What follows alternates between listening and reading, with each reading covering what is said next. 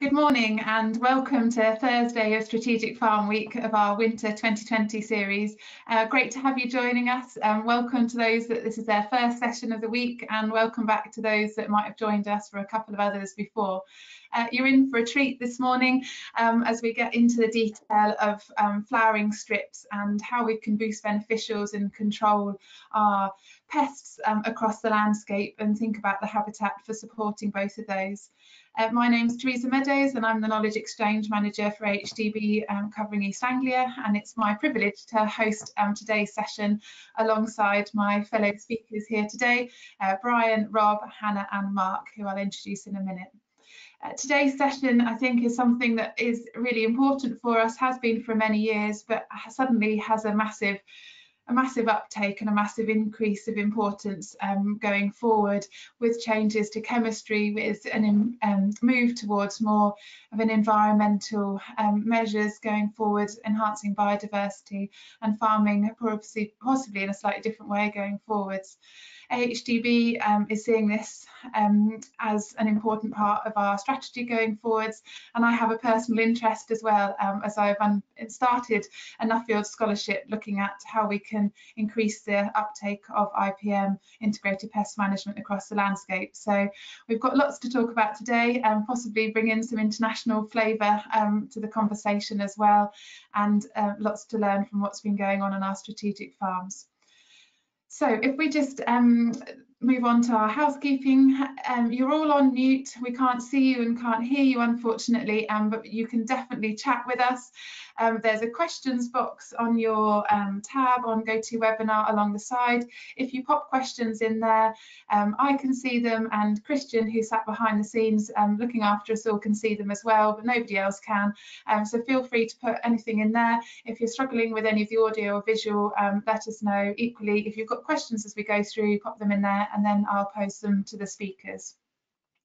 We're planning to be here today until 10:30, and we've got plenty of time for that reason for questions and discussion, both at the end and as we go through the slides. So feel free to pop them in, any questions that you have, and we'll take them as we go.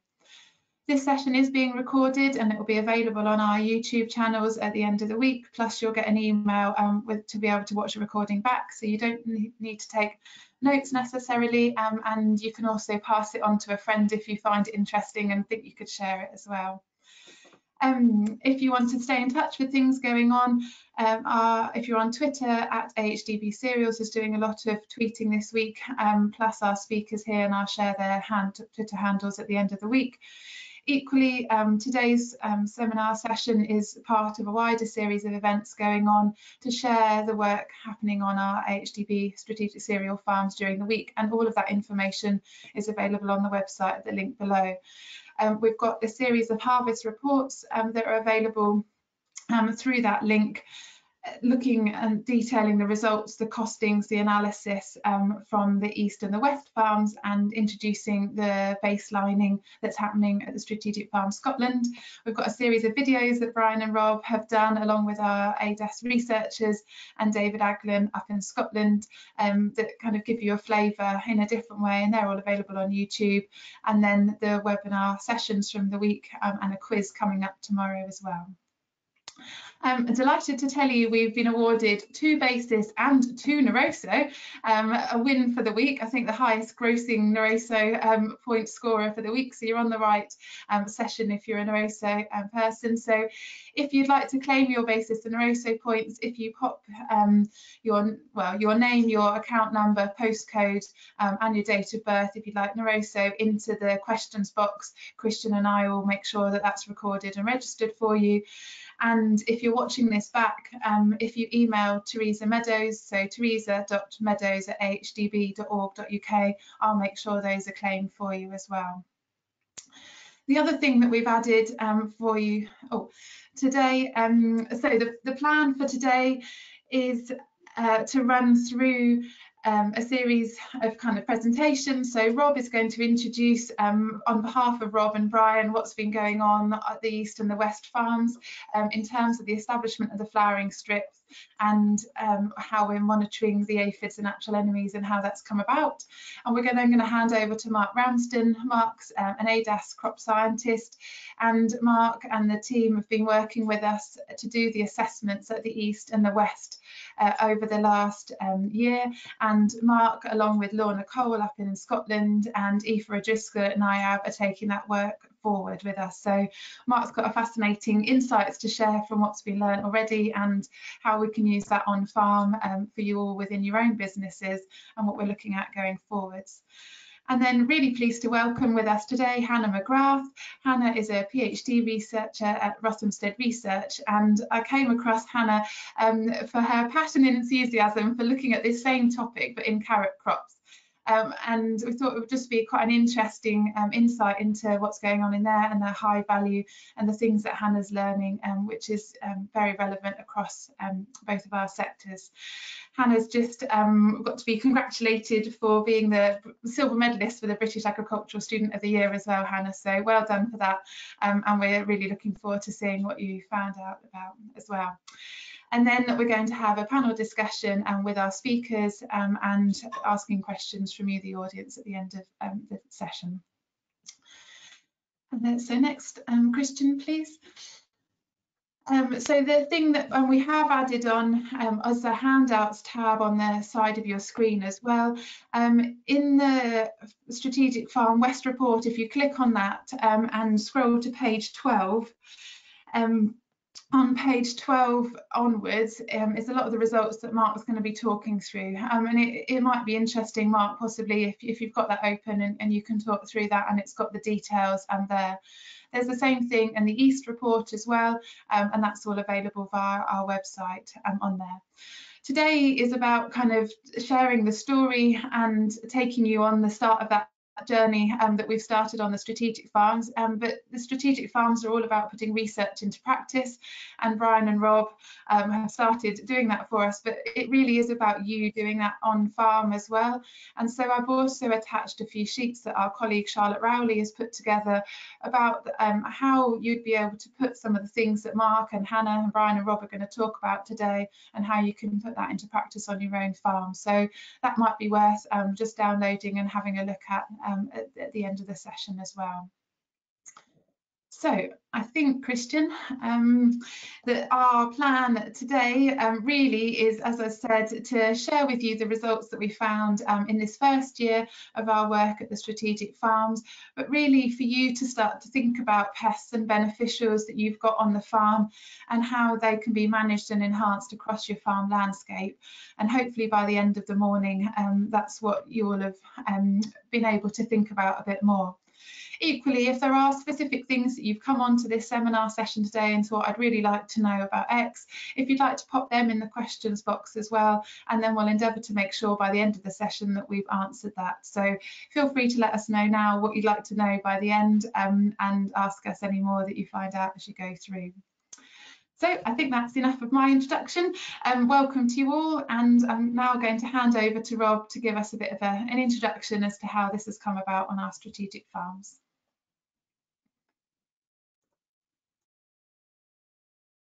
Thanks, Teresa, and morning, everybody. And yeah, welcome to the last webinar this week for the Strategic Farm. More stuff going on tomorrow as well, but yeah, this is at least the last time you'll hear from me and the others this week. I was just going to give you a quick, brief introduction to this trial from a farmer point of view, from my point of view, how we've laid it out, how it's working. Before you hear a lot more detail from Mark and Hannah. If we can move on to the next slide, please, Christian. So this trial came about off the back of something called the Assist project, run by the CEH, looking at encouraging beneficials both at the edge and within our fields, within the crops themselves. With the end game of getting the beneficials up to a certain level where we don't have to worry about applying insecticides, and that's the end game for me, to reduce insecticide use on our farm, or hopefully completely get rid of it.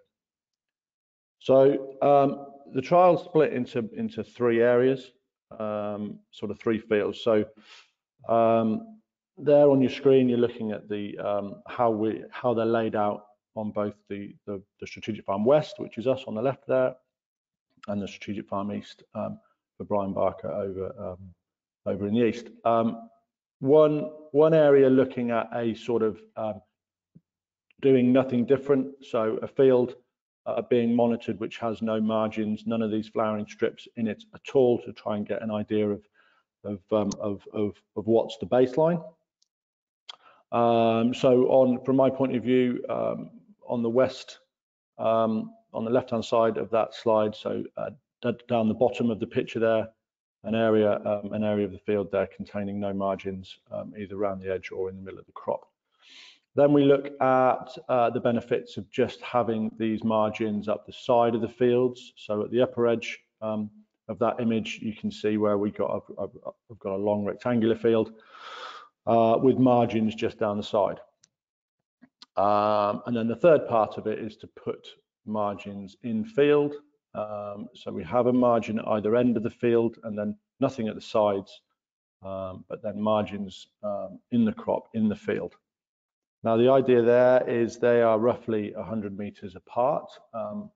The theory being, and I'm sure Mark will explain more on this, the theory being that the beneficials will move out into the field around 50 meters either side of the margin, and therefore if you have a margin every 100 meters, you're sort of at the optimal spacing to allow them to encroach into the crop.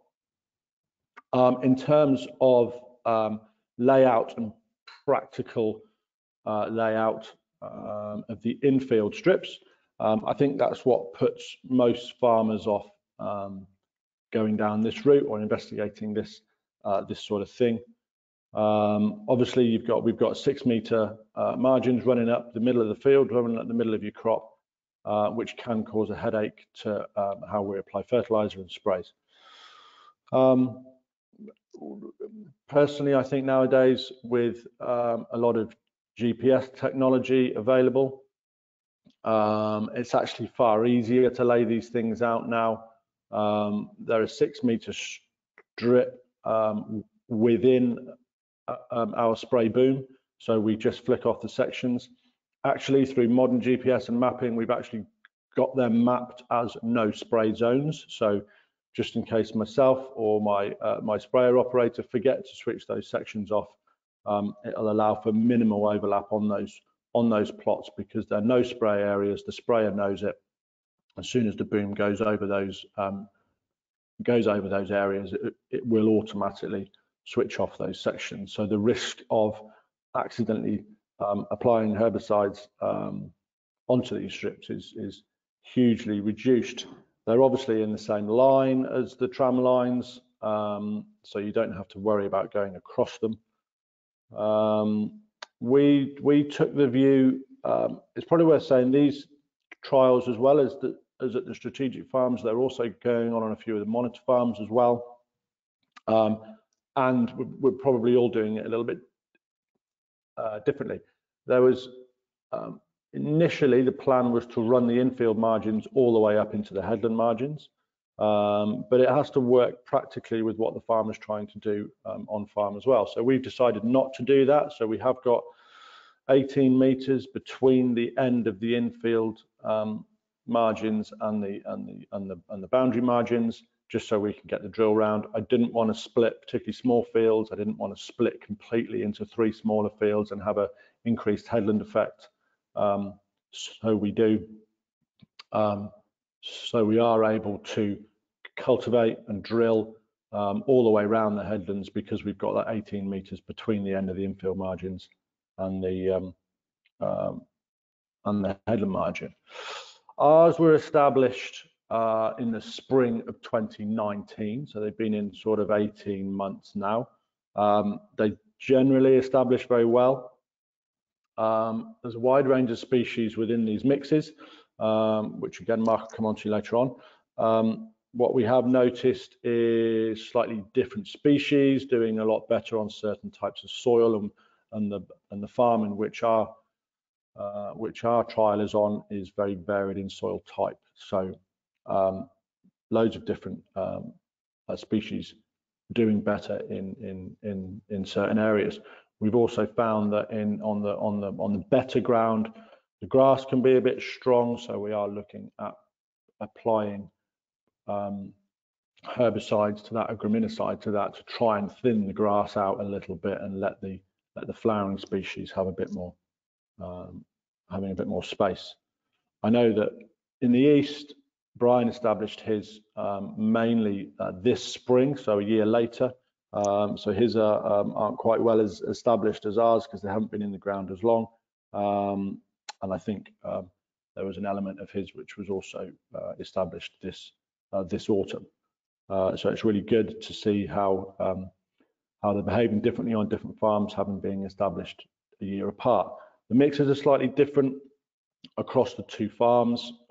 We began our journey with the Assist project, so we were provided with a mix from them at the time.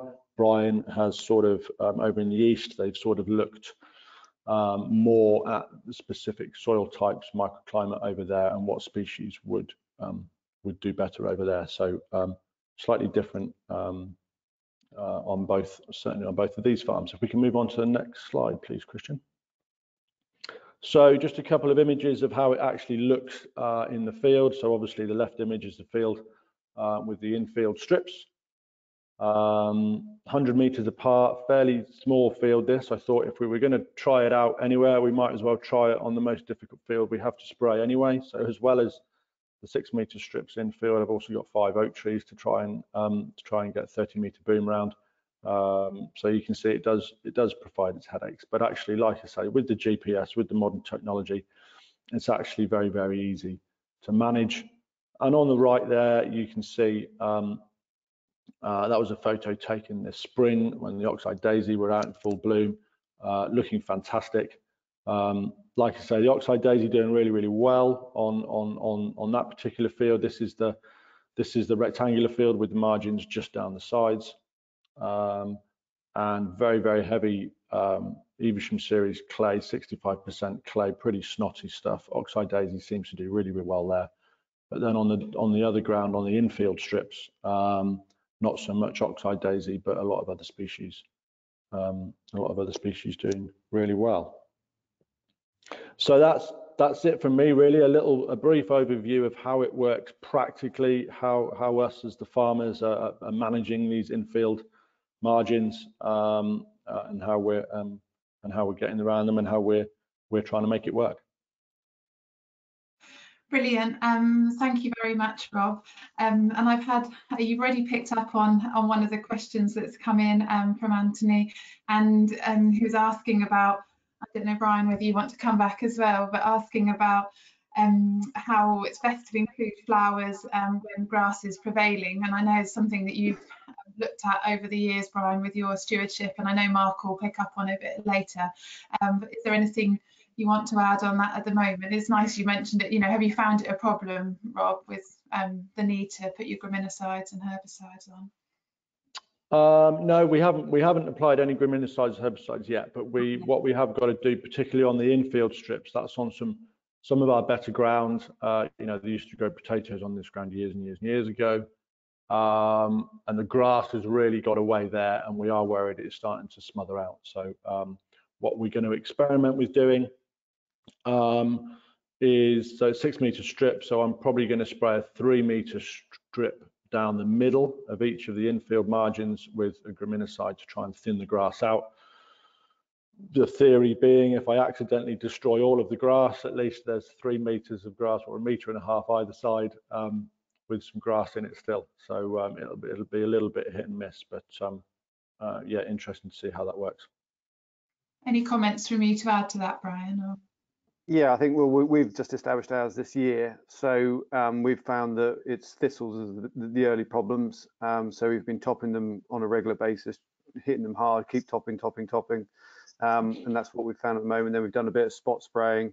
We're spot spraying at the moment, sort of picking out the real big bore thistles that sort of got taken away. But grass may be a problem. Ours was established after a herbage ryegrass crop.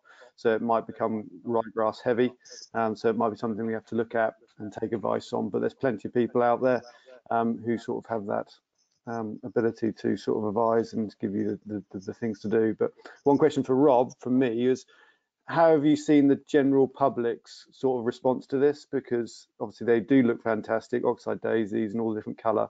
Have you seen that people are asking questions about it, or have you found them actually using them as extra walkways?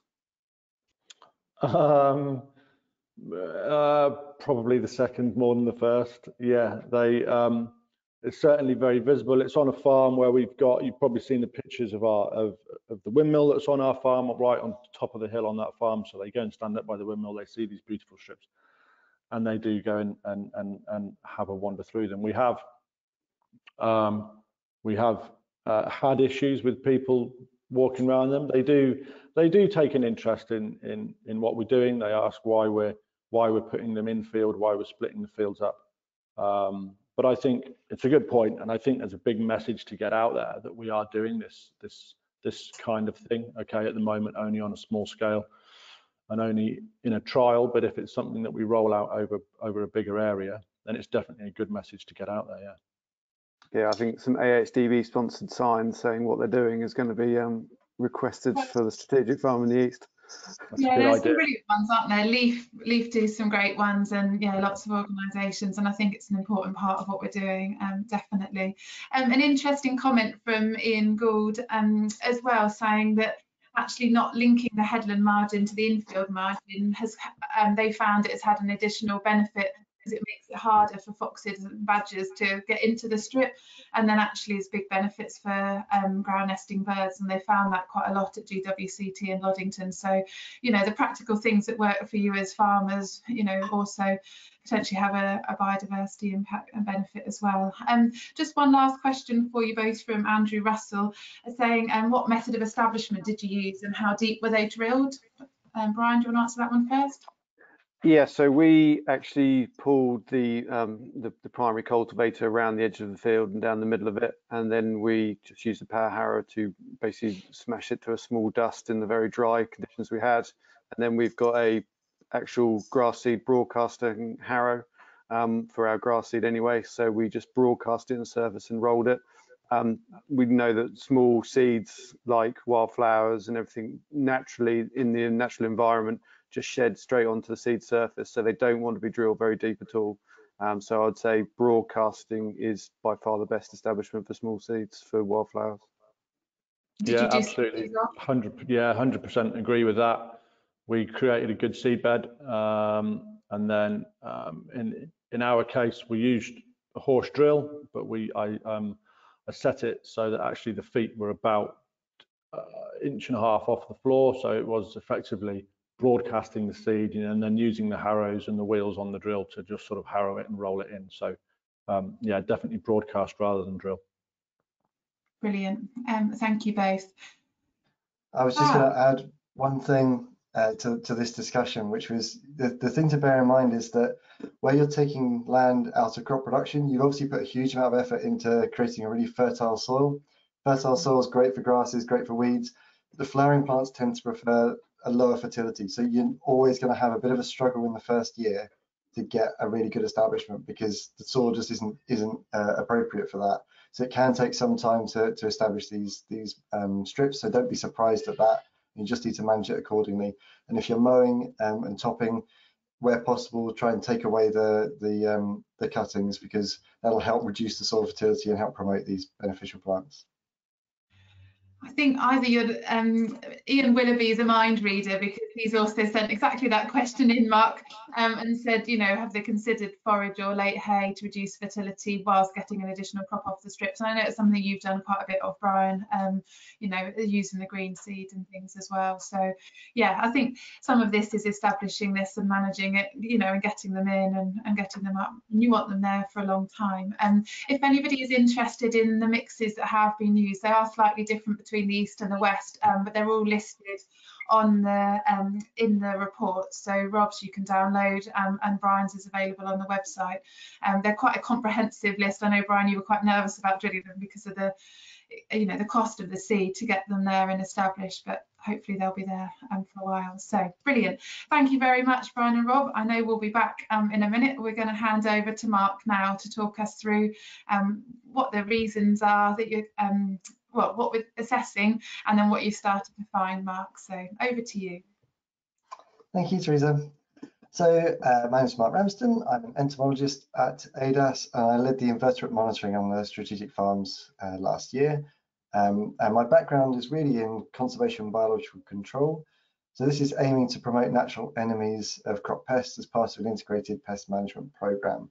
And so what we were doing on the farms was looking at how that's happening on both Brian and Rob's farm, and we also did some monitoring on one of the monitor farms, on Petworth monitor farm as well. Can you have the next slide?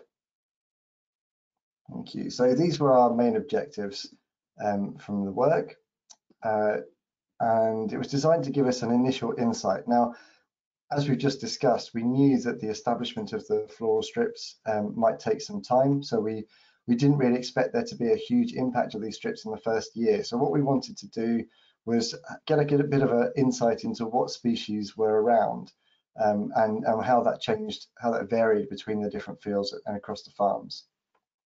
So that was our main objective. We also wanted to have a look at how those floral strips were establishing. We also knew the seed mixes that have been put in, but that doesn't necessarily reflect what comes up. So we were having a look at the weeds and how that was encroaching into the crop. And we also had a quick look at trying to measure what effect there was on yield. And we just did that on Rob's farm, looking at the infield floral strips. I'm not going to talk about that too much today, basically because we didn't find a huge impact on yield, apart from the fact that you're taking land out of production. So the picture here is just the floral range of species that were on Rob's farm. And there's quite a mix of different species there, and it's just wanted to raise that there are different properties of these different plants at promoting different natural enemies, and they play different roles in the floral strip. So some of these are very simple flowers that are designed to provide nectar for some species of beneficial insect. Some of them are more used to attract things into the strip. So oxeye daisy are great for attracting insects towards the strip, and then there are other species that are actually better at providing the resources, providing the pollen and the nectar. So you really want to have a good range of different species going on. Not also because you don't know what's actually going to establish well. So you want to try and get a mix going, and then target your management depending on what comes up. Can to the next slide, please. So these are the assessment methods we used. And we really focused on using assessment methods that could be carried out by anyone on the farm using very simple technology. So these are designed to make it feasible for you to do some of this yourselves. So we're not focusing here on detailed scientific analysis. The idea was to get a rapid insight into what was happening. So we looked at slugs using baited traps.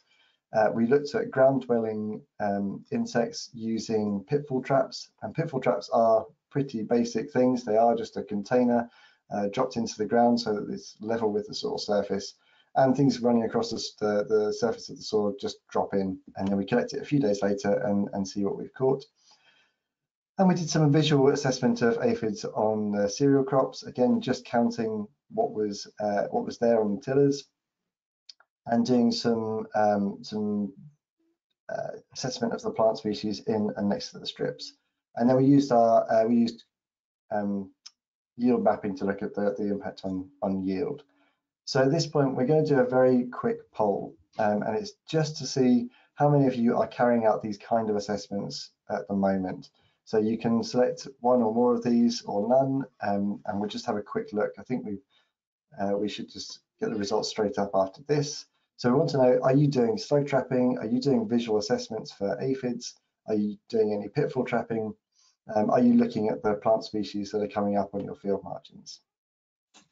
And just to say, you have to actually click on the screen in order to do this. If you just click on the white boxes, and that will register you as a your poll option. And if you're doing other things on the farm that we haven't listed, if you want to pop it in the questions box as well, that's always interesting. So we've got about half of you that have voted now. So it's coming up, Mark. So we'll give it another couple of minutes, and then if you want to show the results, Christian.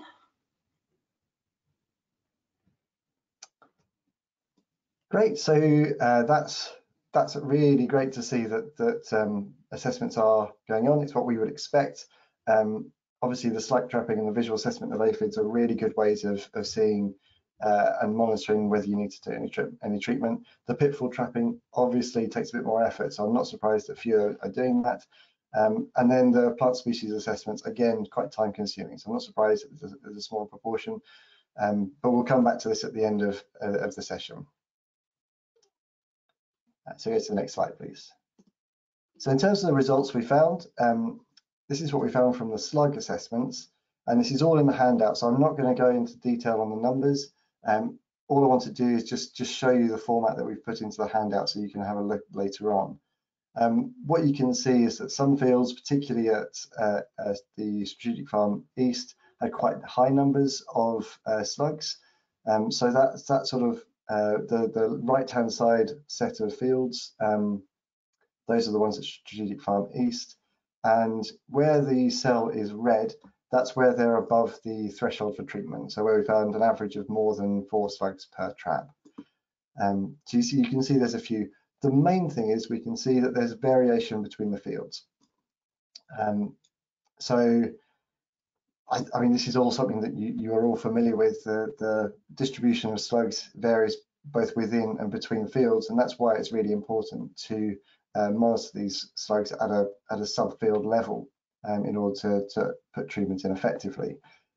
This is kind of obvious, but what we're presenting here is then that when you look at the natural enemies and the other invertebrates we looked at, you see that same principle. So if we go down to the next slide, please. We looked at various different groups of beneficial insects. So these are the different groups we looked at. And in a minute, you'll see that there's variation in these different groups across the farm and across the different farms we looked at.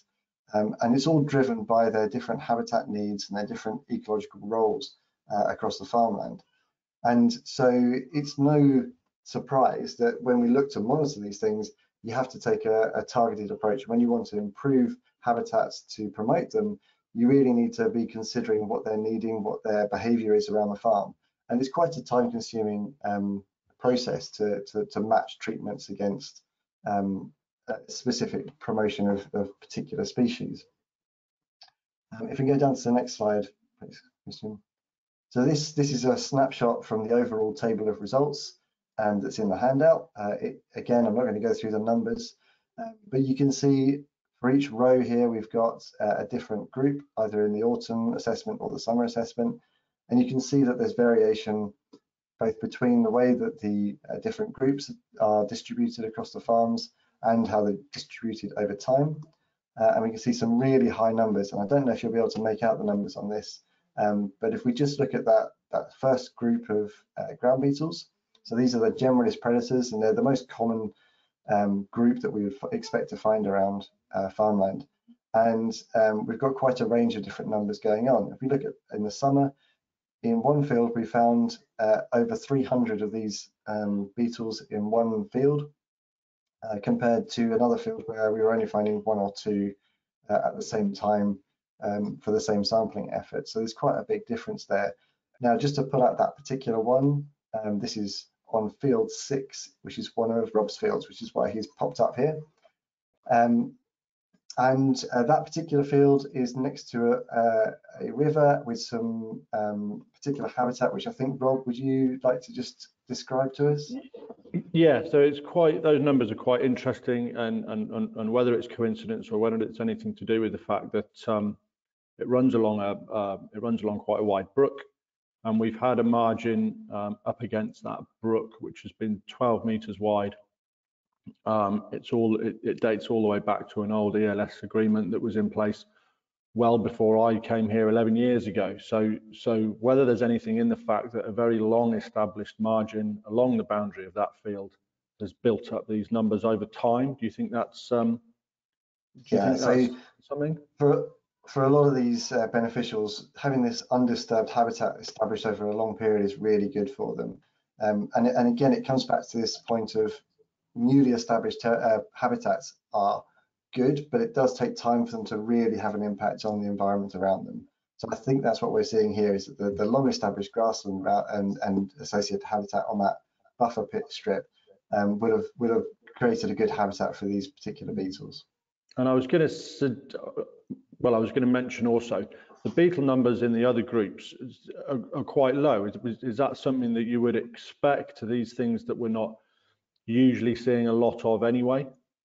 Well, there's a complication here about the way that you monitor these insects, and because the way the traps work, because they're just trapping things that run on the surface and then drop in, they're more likely to catch beetles that are more active on the soil surface. So we are more likely to find, particularly that group 1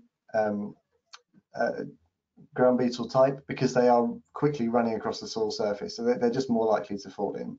So while we can compare a particular group between fields, we have to be very careful about comparing numbers between beetles, because we just know that there's a behavioural impact on how we collect them. So I wouldn't read too much into the low numbers, more read along the rows rather than down the columns to get an idea of what's going on. Mark, can you sort of talk about these? Obviously, ground beetles are very important for IPM side, and obviously my numbers look all in the red, which I'm a little bit disappointed with. So I've got to do a bit of homework to see. But what is the life cycle of these ground beetles? What is actually going to do more damage to them? Is it sort of insecticide usage, or is it habitat, or is it sort of ground disturbance? What's the sort of life cycle of these sort of ground beetles? Yeah, so we're looking at there's 30 or 40 species of ground beetles that are around. They all have their own life cycles, but on the whole, most of them have an annual life cycle. So they're breeding in either the autumn or the spring, summertime, and then laying their eggs on the soil surface or down into the soil or in grassy tussocks, things like that. The larvae then emerge and are generally predaceous. So the larvae are also generally predators. There are a few seed eaters around, but they're in the soil, so that's where they're active, underneath the soil or sometimes on the soil surface, where they'll then pupate and emerge within the same year. So on the whole, anything that reduces disturbance of the soil is going to be good for these for ground beetles. There are some ground beetles that have a 2-year life cycle. These are some of the really big, sort of 2-centimeter ones, and they're particularly vulnerable to cultivation in the fields. But most of them are single-year life cycles. Hannah, I think you got a comment as well. I was just going to jump in here to say some of the people on the call might have heard of the researcher Kelly Jowett. She's also at Rothamsted and Reading University, and she's looking at the movement of these beetle larvae in the ground and trying to, it's a bit more scientific, so it's quite challenging, sort of digging pitfall traps that capture them as they're moving through the soil, and then looking at how tillage would affect those. So there is research being done on this if you wanted to dig into it more. Thanks, Hannah. Just a question for Brian and for Rob, kind of having seen these, you know, is this the first time, have you ever kind of consciously gone out and looked at beetles across the farm, or, you know, thought about these in there? Is this the first time you've kind of seen this data? Is this data surprising to you? And I know Mark Chandler from the Petworth Monitor Farm is on the call. I mean, if you've got any comments to add in, Mark, if you want to put them in the questions, but a similar kind of question for you. Yeah, I don't know, it's just interesting to hear your reactions, Mark Ramsden. There's not, you know, we haven't done loads of this necessarily in the past in this kind of way, have we? And yeah, just interested in your first impressions on this. Certainly, we have been doing a lot of wildlife auditing on our farm through farm and birds, moths, butterflies, dragonflies, and now this is obviously going into sort of a bit more sort of detail with the ground beetles. It's something that we saw a lot of when we're doing our grass seed. We see a lot of ground beetles coming in with the grass, but we never really sort of paid an interest into them. And then obviously now insecticides are sort of getting very sort of questionable, and we haven't actually applied. We've only sprayed insecticide once this autumn for BYDV. So we've seen a lot of predation from sort of midges and parasitic wasps. So it's now opened my eyes that there's a lot of sort of detail that we need to sort of look at, and I think as an industry, as a group of farmers, we need to sort of really get to grips with this, because we know that the insecticide question marks are the sort of nails are in the coffin, and they're being lined up to be smashed in.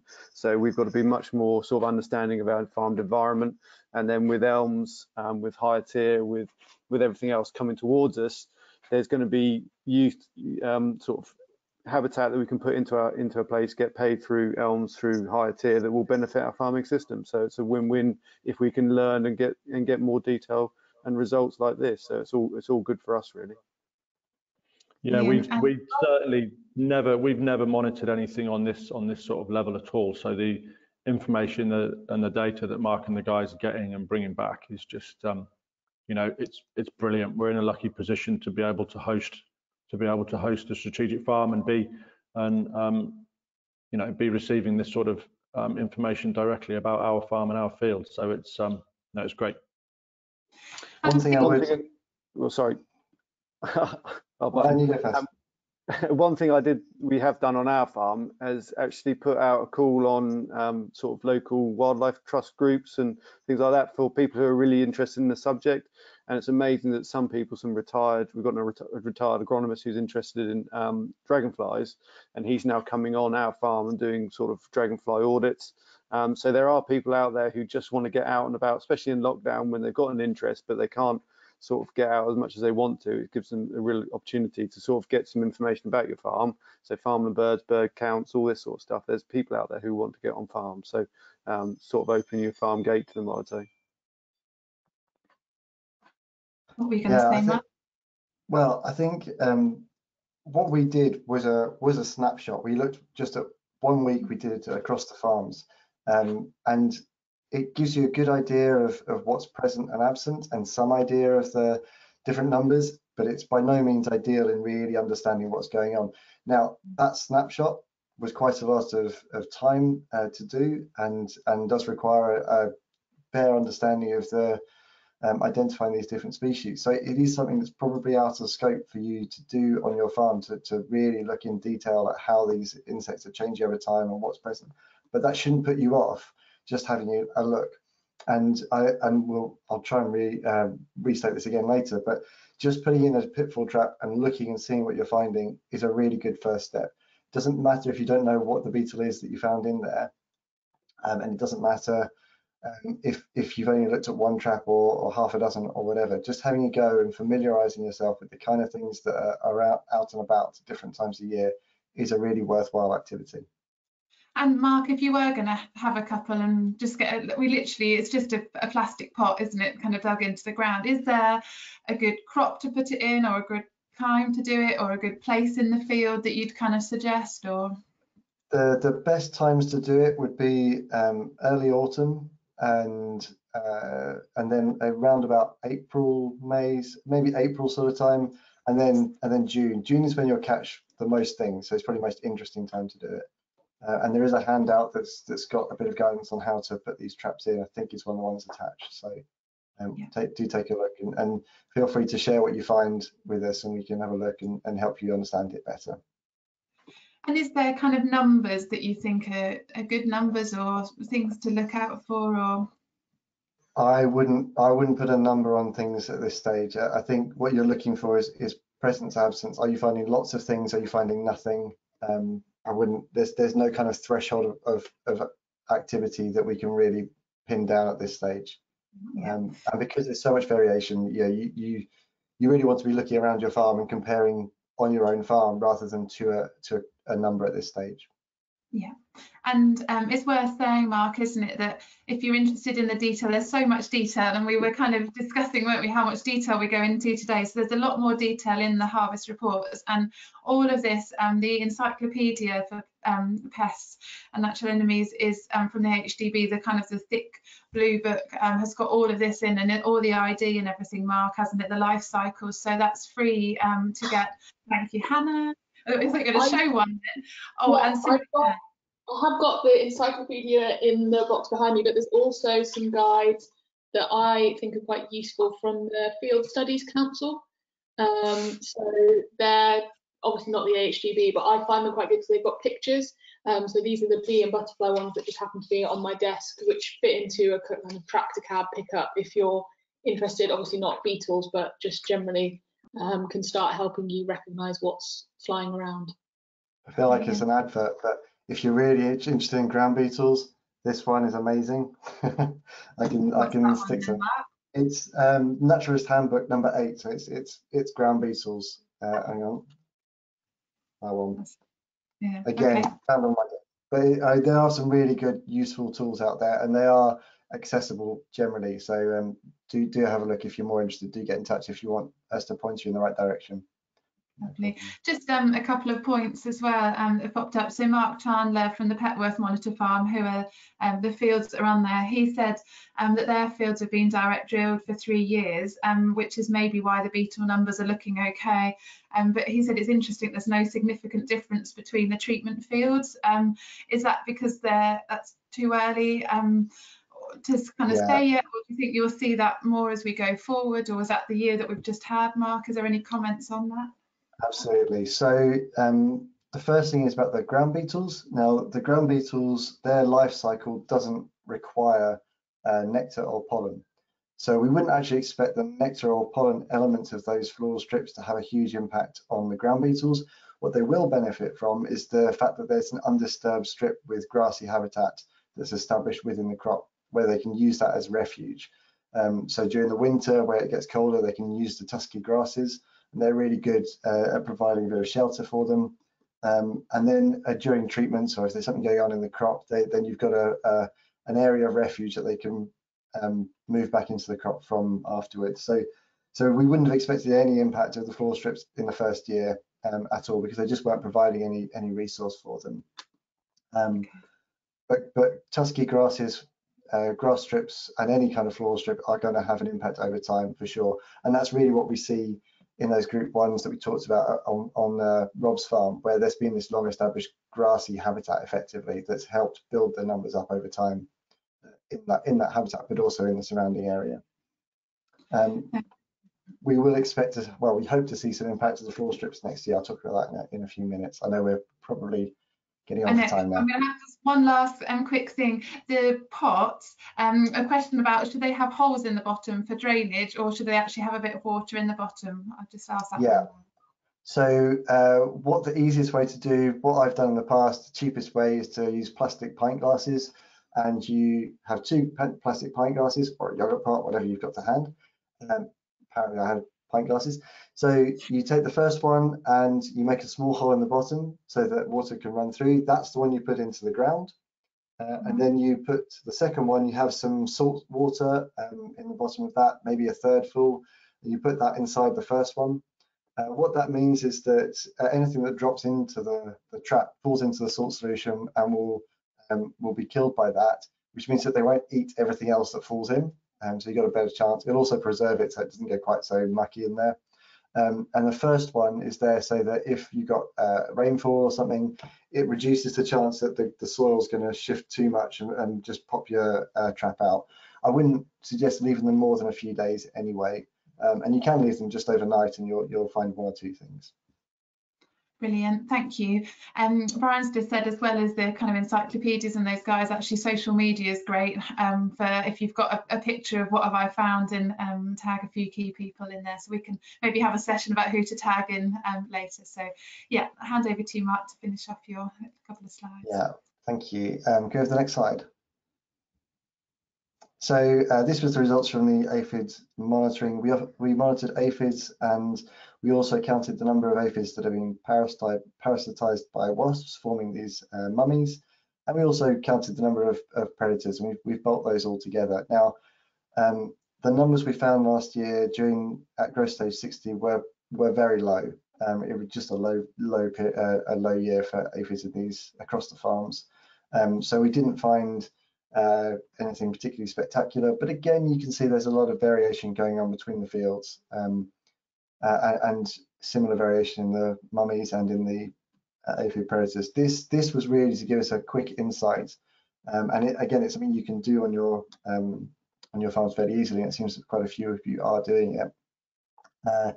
Next year, we're going to look at aphids and other pests on the crops in a bit more detail over time. So, we'll come back to that in the future. Have the next slide, please. So this is just to give you an idea of some actions that you could be taking, and we're coming back onto what we've been discussing really. The kind of things you can do is some pitfall trapping, so putting these pitfalls into the ground. I would say if you just want a quick look-see, a quick go at this, then just putting one in a field margin and one in the crop next to it and see what the difference is. Just for your own interest as a first point, that's quite a useful thing to do. It looked like quite a few of you are already doing slug baiting traps, so just good to keep doing that, but also have a look at how things change over time. And in fact, if you could do the two of these together, so you could look at what are you finding, what kind of beetles are you finding, and then does that have an impact on what the slugs you're finding in the following weeks. So sometimes you can pick up on that quite well. I would definitely recommend looking around your farm as a whole and seeing where any floral resources or other resources for beneficials is currently located, and whether you're seeing different things happening around there, and whether there's some gaps around your farm, because what you really want is a spread of these resources across the landscape rather than all bolt together in one corner of the farm. And in terms of creating habitat, there's almost as standard a lack of floral resources across agricultural landscapes. So if you're going to pick up on one, that's why there is a lot of talk about promoting floral resources, because we know that it's something that's missing. We know it's very useful to a lot of insects, and we know it's something that can be achieved fairly quickly within a few years, but it does take a few years. So do consider how you're going to manage it, and do think about how it fits in with a long-term strategy on the farm. If you have the final slide. So next year, we're going to be looking much more at the beneficial insects that will be using the floral strip. So this is the beneficials that use floral nectar and pollen. Often the adults of these species require the floral resources, whereas the larvae are the ones who are actually eating the prey, eating the pests in the crop. So we'll be looking at how those floral strips are having an impact on those species in the 3 fields, so with and without floral strips around and inside them. And we'll be doing a series of monitoring this time. So rather than looking at a snapshot, we'll be looking at how things change over time, and seeing how big an impact the floral strips are having. We'll also be looking at a slightly wider range of beneficials. So we are looking at the obvious ones, the hoverflies and ladybirds, but we'll also take a look at some pollinators as well, and see what other pests we might be finding in the traps. So that was my last slide. Very happy to answer any further questions that haven't been addressed already. Thank you so much, Mark. There are lots of questions coming in. I think what we might do is go through Hannah's presentation as well, because there's some really nice kind of links and elements of it, and then come back to a panel discussion, if that's all right. Yeah. Lots of questions, but I think actually it'd be really nice to pick up some of the points with Hannah, and then we'll come back. So thank you so much, Mark. There's so much that we've started doing, and a lot more exciting things to go. So yeah, we'll get you ready for some questions in a minute. But yeah, before we do that, I'll just hand over to you, Hannah, to talk through your work that you've been doing. Okay, wonderful. So my name's Hannah. I'm a final year Waitrose PhD student based at Rothamsted and Reading. So we can jump straight in and move on to the first slide. So today I'll be telling you about kind of 3 main things. The first is a little bit of the brief theory behind my PhD. Don't worry, we're not going into it massively, and then the kind of questions I'm asking, then the sampling I'm doing to answer those questions, and then finally we're going to focus on the harvest data. So if we jump into it with the next slide. So in carrots, the main problem are 2 types of aphid, willow carrot aphid and peach potato aphid, which can transmit viruses to those carrot plants, which ultimately lead to either plant death or kind of ugly carrots which can't be sold. And these carrots that have been affected by the virus are a problem for growers, as they can lose up to 15% of their yields in the crop. But more generally though, a project like mine is about providing all kinds of growers with the evidence and relevant evidence that they need to think about those kind of IPM programs and a specific focus on reducing insecticide use. And then on the right hand side of the slide here, you can see Ben Madrassi. He's the Hunterpack Farm Director. Now Hunterpack are fairly typical within the horticulture sector, and they mainly farm on annually rented land, and they generally rely on insecticides to control their aphid problems. So Ben is keen to look for a more sustainable approach, and his idea is to look into these flowering strips and how we can plant these in and around his fields. So we can go on to the next slide and we can think about why would a flowering strip even have an effect on aphids? Well, as Mark introduced, we're looking to exploit a principle called conservation biological control. And here it's about providing natural enemies with shelter, nectar, alternative food and pollen, which we can then, by providing these resources, hopefully build up their numbers. And then these natural enemies, as we said, will kind of go into the crop and hopefully predate the aphids, which transmit those viruses, which cause the yield losses. And by providing these flowering strips with nectar and pollen, we should also be able to support pollinators. So great, let's go and chuck some flowers into a field. But unfortunately, like all things in life, it's not quite that simple. So as Mark had alluded to, we know that different insects have different requirements for shelter, nectar, alternative food and pollen at different times of the year and through different life stages. So it sounds quite complicated, but basically what we've done by working with Ben is identify the carrots that are sown in kind of early May, which are the most susceptible to these carrot viruses. So we're looking at the potential flowers that could increase the natural enemy populations to target those specific window of flowers and being quite specific. So if we go on to the next slide, we should be able to see this is the kind of main question that my PhD is asking. So what's the best mix of annual flowers that we can put into carrot fields to support both pest control and pollination? So how do I answer that question, which is the next slide, and that involves a lot of sampling. And we can actually, I'm quite lucky, I can show you my experimental treatments. So that sampling is in these kinds of carrot fields. So this is a 9-hectare carrot field from Shropshire last year, so 2019. So you can see the carrots growing in their kind of 2-metre wide beds in the length of the field. And then in the middle, we've taken one of those beds out of production and then swapped it for different kinds of flowers. So as you look along the length of the strip, you can see the flowers changing colour, which is indicating our different flowering treatments. So then we can go on to the next bit. So we've looked at lots of things in this field, and the first thing we've sampled is that vegetation themselves, so is the strips themselves, thinking about how well have they established, what are the dominant species, weeds, etc., those kinds of things.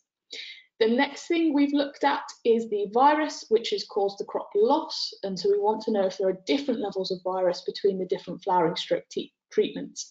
I'm not a molecular biologist. I have an allergy to white lab coats, so this is part work that's being carried out as part of a collaboration with Ferrer and Newcastle. So I'm not doing I'm collecting the samples and they're analysing the samples, and this should hopefully reveal virus differences between the treatments. The next thing we're looking at is the aphid counts. So for the virus to have appeared in the plant, we're looking to see if we've got different aphids which transmit the virus. And in particular, are there different numbers of aphids in the crop? And are there different numbers of natural enemies between those treatments too? With the idea being that better performing flower mixes would have fewer aphids next to it. Then the next thing we are looking at is the insect communities. So are there more or perhaps different natural enemy communities, as well as thinking about those pollinators using the flowers too? To sample those, we've used water traps that you might be familiar with, kind of yellow water traps. And then we've also used something called a flower insect time count, which sounds fancy, but is literally standing and looking at the insects which visit flowers over a 10-minute period. And it's the kind of thing you can do yourselves by looking at a certain area of flowers and just sort of seeing how many different insects are visiting, and doing that around different areas of your farm just to get kind of familiar with what you've got. Now, the next thing we're looking at is these sentinel cards, because everything we've sort of spoken about here so far is a kind of passive observation of what's going on. But we also wanted to have a kind of more manipulative way of looking at the pest control that might be coming off of these flowering strips. And so to do that, we take a bit of card and we glue 5 aphids onto that card. We put those cards into the crop, and then 24 hours later, we go back and we count the number of aphids left on those cards. And the idea would be that strips that support, or treatments that support more natural enemies, would lead to fewer aphids left on the cards. And then finally, we've got the results from the harvest of the carrots.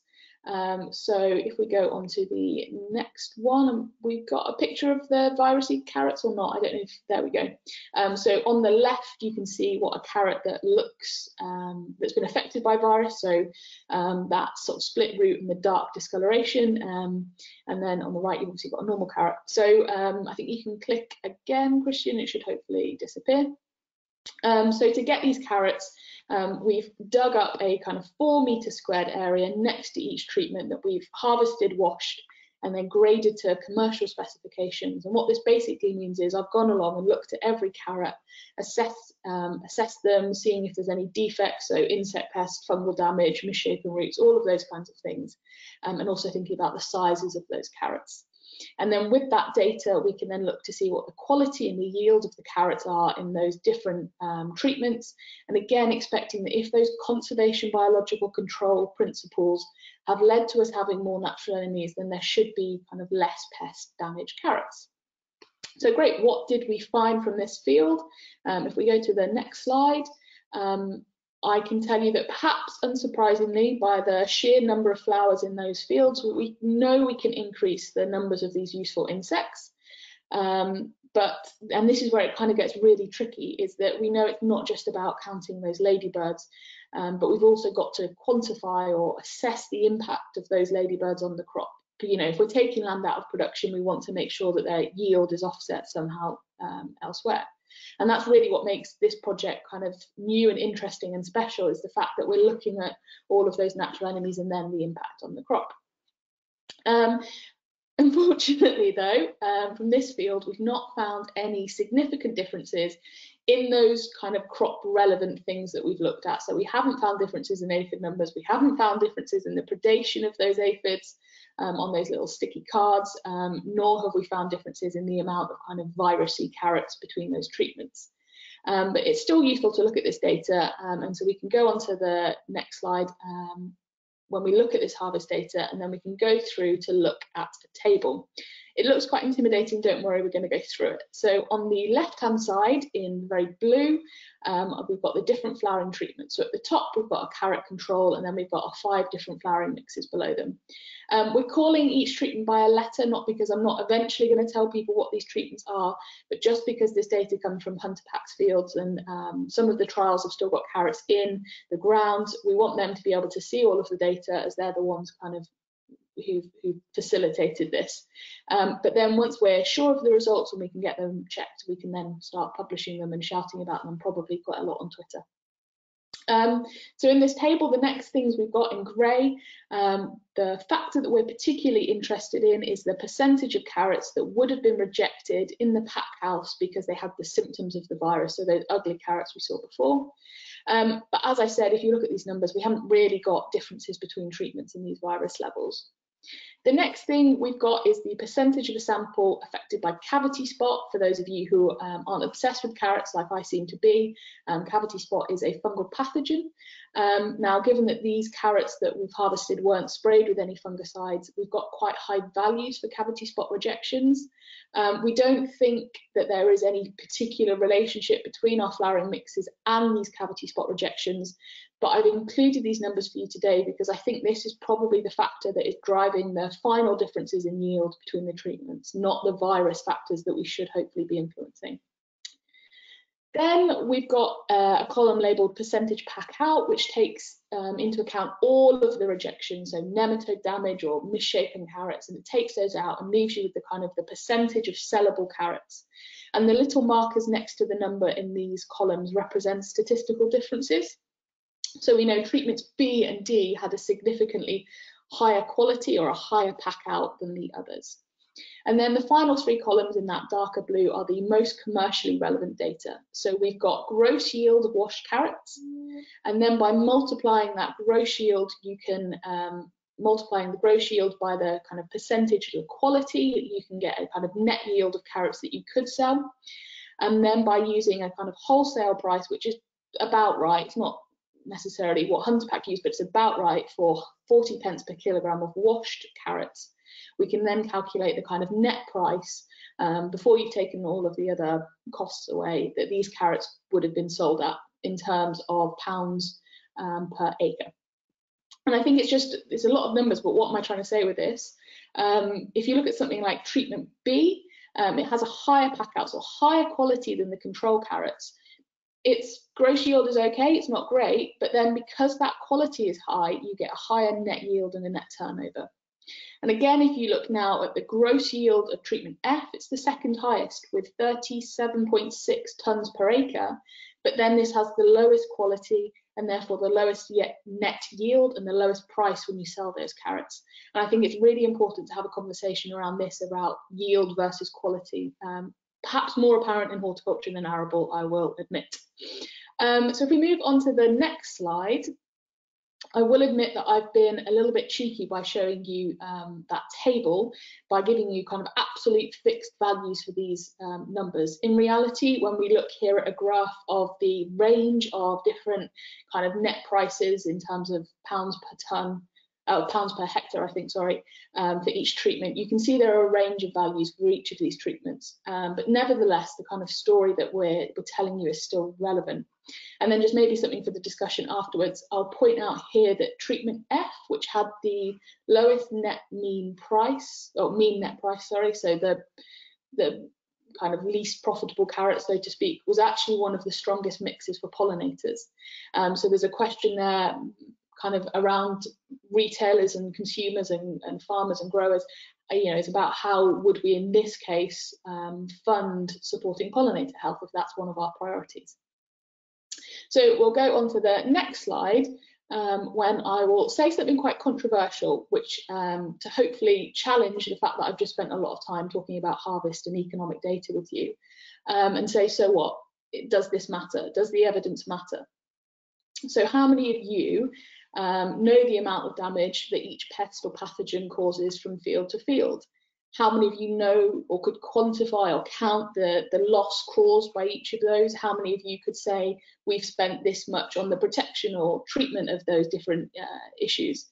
And how many of you would know the kind of economic thresholds for those pests and those treatments? Because I'm guessing that not all farmers do. And again, I'm not saying this because I'm attacking you from my ivory tower, but what I want to know is how do you make decisions? What evidence would you need to know to assess an in-field strip's effectiveness? You know, what would persuade you to put these strips in? What is the useful evidence that researchers like me can be finding, because perhaps you don't even know that that's the evidence you need yet to be persuaded. So I will just move on to conclude now then with the next slide, which basically says, hopefully from the pretty photos which have all come from my trials, it is entirely possible for you to get these in-field strips in within the kind of operational and machinery constraints, and these flowers have all tolerated the conditions well, and in fact all of them have been hit accidentally with herbicide. And it doesn't take a PhD to realise that herbicide and wildflowers don't always go, but you'll be able to see that even with some operational impacts, you know, they've still coped, and hopefully it should reduce the kind of your perceptions of risk, so to speak. And then the next thing I'd say is, what can you do on your own farms? And I would ask, what do you want to achieve? You know, are you trying to target a specific insect pest, or are you talking about all pests? What natural enemies, you know, are you trying to attract for those pests? Are we talking beetles, hoverflies, ladybirds, those kinds of things? Where are those pests on your farm generally? Are they in the middle of the field, or are they around the outside of the field? What kind of wildflowers would suit your soil? You know, is there some random local butterfly that you used to have, you know, 60 years ago that you have lost now? You know, are there specific things you're trying to target? So having a think about that is really useful. And then I'd say, how can these infield strips work in the context of your own land, but also, or your own farm? But what about your neighbours? You know, do you have good natural habitat already on your farm? Because we need, you know, it's very hard to encourage beetles or ladybirds or pollinators if they aren't there. You know, we need to have a diverse, connected landscape. We can't just have carrot fields with annual flowers everywhere. So at that point, I will stop talking and just move on to the last slide to say thank you, and also just acknowledge the Hunter Pack Farm team who have been willing and helpful when I'm like, great, let's go take some flowers out, put some flowers in their carrot fields. So yes, that is me finished rambling on at you. It's absolutely fantastic, Hannah. Thank you so much. There's so much involved and yeah, interesting, and you've certainly posed some really thought-provoking questions for us all to think about there as well. So I don't know, I'll just invite Brian, Rob and Mark to come back and join us. There's lots of questions that have come in. Hannah, I might give you one of the questions that I was thinking about as well is from Chris, would it be better if you had a lot more of the strips across the field? Was there a reason that you went just for the one strip in the middle? We've got one strip in the middle. You can see just on the left-hand side of this image, there is kind of some flowers. We had this field, there were 2 strips.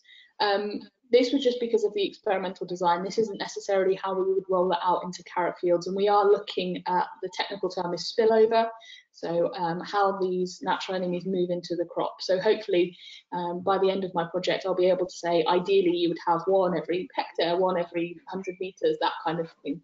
So I can't answer that question yet, but it is something we're thinking about, and it's something that you should be keeping in mind. And related to that, there was a question right at the beginning about so the infield strips that you've established, Brian and Rob, were 6 meters wide, presumably to allow the use of existing kit, but could a similar benefit come from a 2 or 3 meter wide strip, thus using up less land? I don't know, Rob, Brian, was that a kind of thing that you were advised to do 6 meters for a particular reason, or do you think a narrower one? Hannah, I get, how wide's your beds? 2 meters. 2 meters, yeah.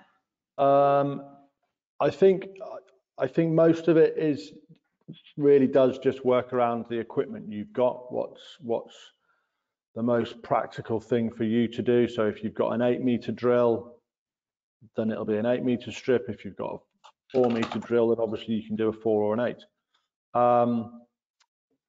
I haven't seen anything to suggest it needs to be a minimum of X or a maximum of X, but I'm sure there will be a minimum of 1 meter wide. You know, is obviously not going to yield the benefits of a 4 or 6 or an 8 meter. Mark, any comments on that in addition?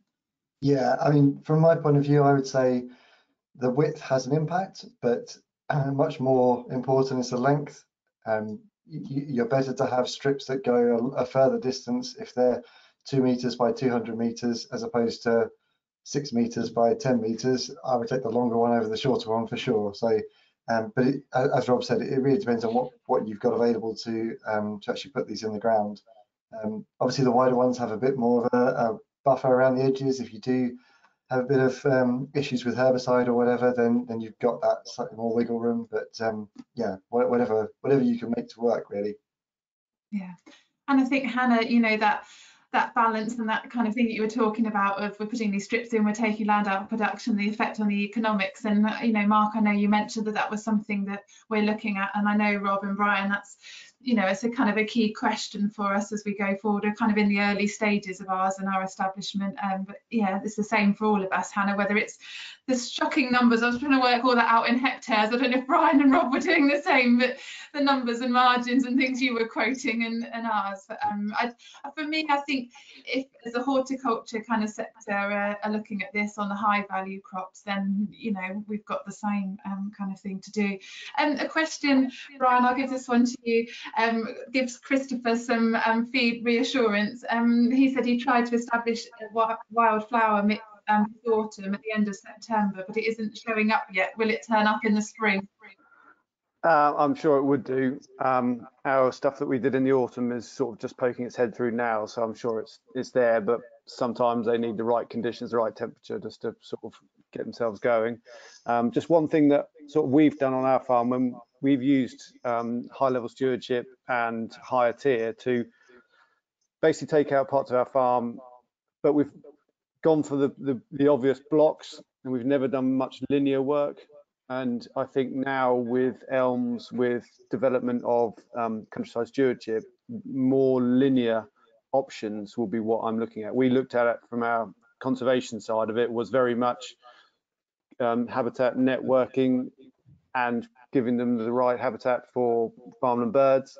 And so now we're then probably going to look at more flowering margins for farming benefit in the right locations. So it's something that there's money available, there's funding available. If you're planning a higher tier or a mid tier, then there's lots of options. Floral enhanced margins are paid for, and they get paid quite well for. And I think they will be giving you a benefit, not just for sort of everything we discussed, but also that sort of nice colour around the farm that sort of does change your attitude when you start seeing all these things come to flower. They do look fantastic, and so that's something that we sort of will be looking at when we next change our stewardship agreement in the next couple of years. I would add. Go on. So I just add to that what we often see is that when you put these strips in, they'll have an effect, but not necessarily where you expected to see an effect, because a lot of these beneficials are quite mobile species. You can put them in one field and you measure that field and you don't see very much, but sort of over around the rest of the landscape, you are getting an impact. So I would say it's good to do this on multiple fields. Don't feel like you should do it on one field and expect a result there. Have a look at the whole landscape and try and build up that habitat across the whole area, and that's where you'll see a much better long-term benefit coming back to you. Thanks, Mark. Yeah, Richard Barnes has kindly reminded me as well that option AB8 in countryside stewardship pays £539 per hectare per year, you know, which, as he said, will cover your seed and establishment costs over 5 years and then beyond, and actually maybe those strips could then be rolled into elms or things going forward. So like Brian says, you know, there is support out there for establishing these at the moment. A question generally, I'll probably ask Rob and Brian this, Hannah, I don't think it's fair on you necessarily, but if you've got anything to add about seed rates. But have any of you had any experience in altering seed rates on infield strips or margins? Gavin saying they seem to be given mixes with set rates per hectare based on an average soil type, but could heavy land farms benefit from buying straights rather than seed mixes and increasing certain rates of flower types? So I think it goes back to what you were saying earlier, Brian, about kind of mixing those couple of mixes, thinking about the soil type that you're on. Any other points on that? Yeah, we bought 2 different mixes because one, we wanted more flowers, but then we knew that some flowers we wanted to really go for the ones which grew on our soil type, sort of clay loam. So we sort of mixed 2 together, but it comes down to sort of cost at the end of the day with all this sort of stuff. But we went for an expensive mix because we wanted diversity in multiple species, and it all comes down to sort of biodiversity, and you need to have lots of something. And as Rob's seen, that some species do well on certain fields and others do better in other places. So the more diverse seeds you put in the ground, you're hopefully going to get a better sward later date, and it's going to be a really interesting time trying to identify them all. And I sort of going to look forward to them when they all start blooming, just to see what actually is going to come up. So it's yeah, I'd say diversity, lots of different species, but straights and mixing them, I wouldn't do it. I would just go with the advice. There's lots of seed companies out there who have done a lot of more work than what you would do is putting straights in. So take the advice from the best people, and there's some brilliant people out there, and I'm sure there's lots on Twitter that would sort of highlight that as well. Yeah, ours was just the same. It was the same seed mix. It was the same seed rate, and it was across very varied types of soil. So yeah, there's probably work to be done. If you know, if there's a certain species you know could establish very, very well on certain soils, and you didn't want that in there to become too abundant, you could start and mess around with it. But like Brian says, there are other people that have done way more work on this than we have. We were very much being led with you know, one mix and one flat rate. Brilliant. And following on from that, Hannah, a question for you. Was the flowering strip drilled at the same time as the carrots were drilled? And if so, was it that the flowering strip wasn't yet attracting the beneficials by the time the first aphids were arriving in the crop? I don't know whether you can answer that. So this is one of the things that we were struggling with, because obviously these are spring sown carrots and we're trying to put spring sown annual mixes. So, you know, it's the right question to ask. That's why we've tried to plant a range of different flowers to pick competitive ones that will come up. So something like the mustards are the earliest getting up, but again, it can be a little bit late. And one of the things that we know with horticulture is they're spraying a lot more than arable in terms of their insecticides. So perhaps we can't hit the very first early migration. Perhaps they're going to rely on insecticides for that. But if we can then shift their reliance later on in the season when these strips are up, and as you can see, if we had better technology, I'd show you a video of how busy these strips are. It doesn't, you know, we can support these beneficials maybe later on. So in terms of targeting that early migration, yeah, it's challenging.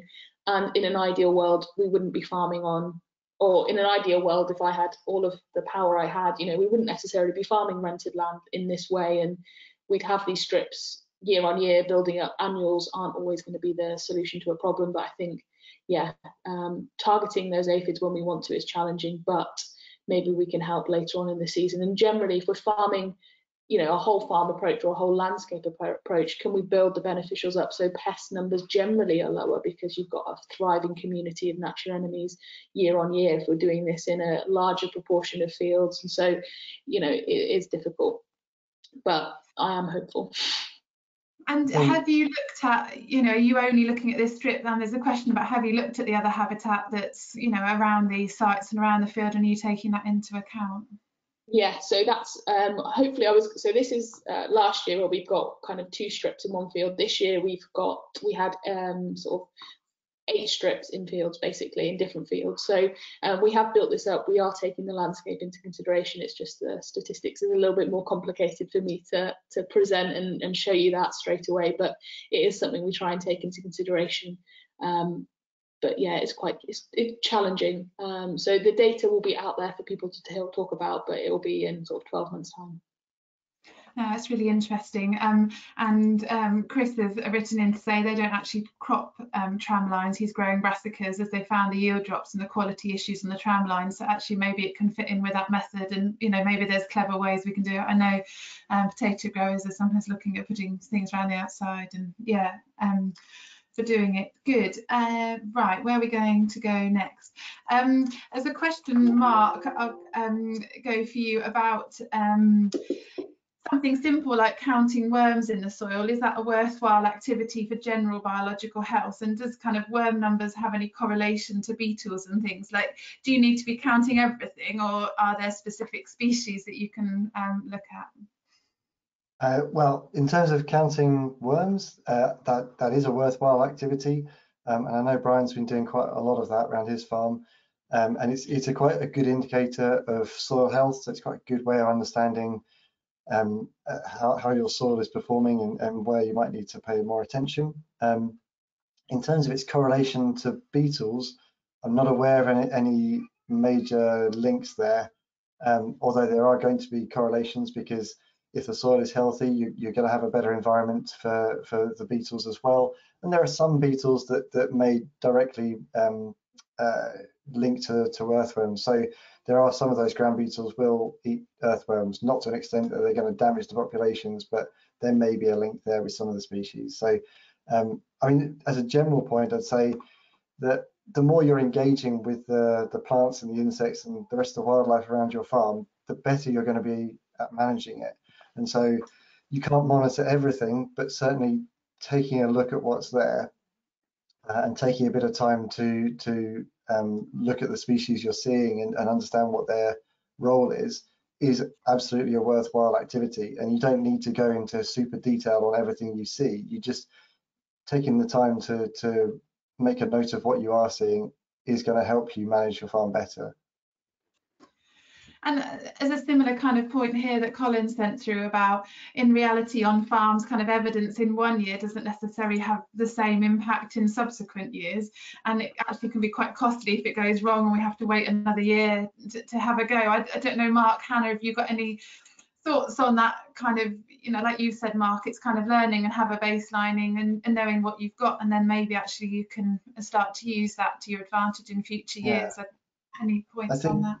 It relates to one of the other questions as well, which was, let me just make sure I've got it up in front of me, whether there will be any guidance or interpretation of beneficials in relation to a need to spray. And it's the same point for both of these, that what you should be trying to do is provide these resources for the beneficials, but in terms of making pest management decisions, you need to be monitoring the pest itself and its impact on the crop, and that's always going to be your go-to for making a decision about whether to treat. You know, the things like forecasting tools and things to promote beneficials are really good tools to help you promote beneficials in your landscape and to make sure that you're reducing the risk of damage to the crop. But ultimately, you need to be measuring the actual impact of the pest on the crop to make a decision about whether you need to spray and how that in-year impact is going on.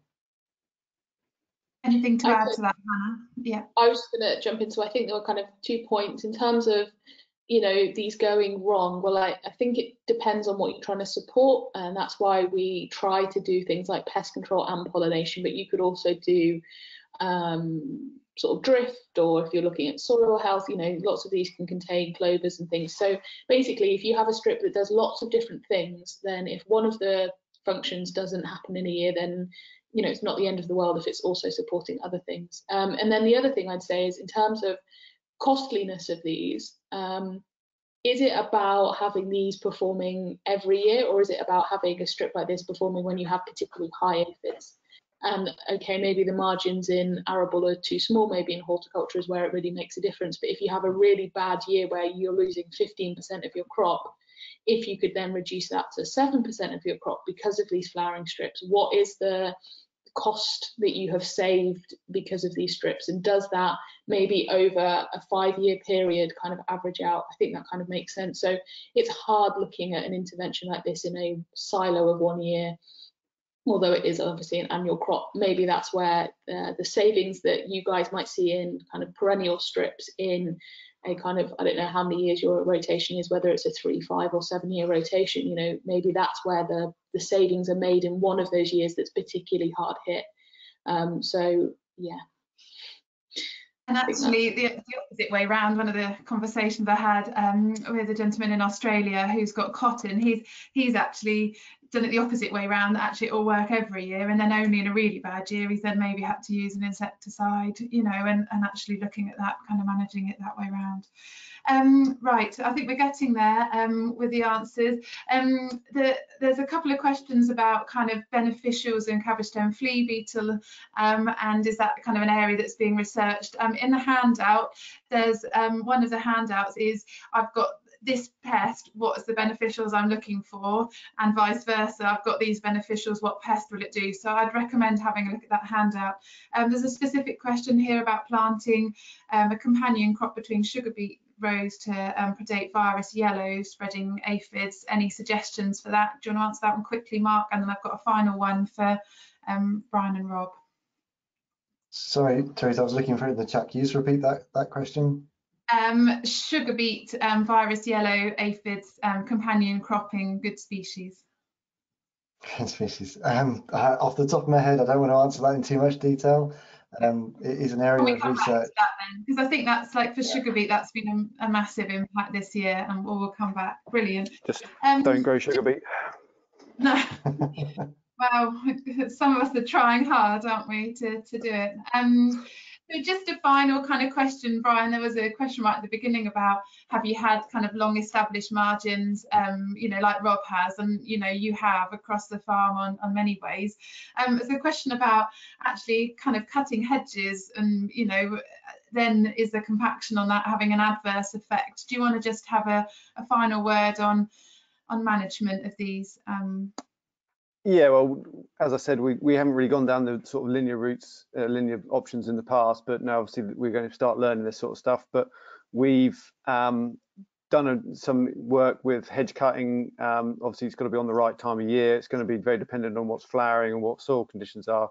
But we're also looking at how we sort of maintain our hedges differently, so not just always flailing them. So we've done a sort of what we call citizen science experiment, where we've actually coppiced, laid and did all different types of management to a hedgerow alongside one of these flowering strips to see what impact that has, and do we need to go back on a regular basis, because we found where we've been coppicing the hedgerow to the floor and then re-putting the brash into that same place, that we've actually seen that we haven't actually needed to go back and maintain it on a regular basis as we used to do with the flails. So there's lots of stuff going on, but I would say the whole thing with this IPM, it's also getting the food webs all going back to school, and what feeds on what. That ground beetles, if you have lots of them, are then going to be feeding and being predated on by other farmland birds, other insects going on. So it's not just this very sort of blinkered approach. We're looking at the farming landscape has to start buzzing again, because that's what biodiversity is calling for. So we need to sort of get more of this done, and if we can do it, that's going to benefit our crops and benefit us financially in the long run, then it's going to be a win-win for the industry, because there's going to be more insects, more biodiversity. It's going to be better on our pockets, and it's going to look fantastic with all these flowering strips and margins and everything else going on. So it's a real big plus point, big PR for the industry if we can get more done. Brilliant, thank you, Brian. I think we've got through most of the questions. There are a couple of others that we haven't quite got to, but I'll send those to Mark and Hannah and Brian and Rob, and we'll make sure those answered, and we'll let you know the answers to those. I just wonder, just to kind of finish off this morning, Christian, if you're able to launch our other poll. We're just interested, having heard what you've heard this morning, what are these actions will you look to do on your own farm or on your clients' businesses if you're agronomists and advisors? Are there things, kind of going back to Mark's actions, for you to do? Will you go out pitfall trapping, putting some slug bait traps in, reviewing your landscape, creating habitat, or all of the above? Hopefully we've inspired you. So if you want to just click on the poll, we'll see what we've inspired you to do today. Hopefully a few of those. So we're getting there. It's kind of, you're going to be pleased with this result, Mark. There's a few people got a bit of homework to do over the winter. Brilliant. I think, Christian, would you like to display the results? So pitfall trapping, half of you are going to do that. A few more being inspired to go out and look at slugs. Early morning is definitely the time to do those over the winter. Brian, you've just had the guys out from Niagara, and there's lots out at the moment. Reviewing your landscape and creating habitat, and I think we can't ask for more than that. 95% of you going out to look at creating more habitat. So well done to all of you. I think that's a good result. Thank you, Christian. So just to round up this morning, if we just, there's a couple of things just to bring to your attention, and kind of follows up on a few of the last questions on there. So the resources that we've got available, so there's the East and the West harvest reports, so are all available at the website at the bottom.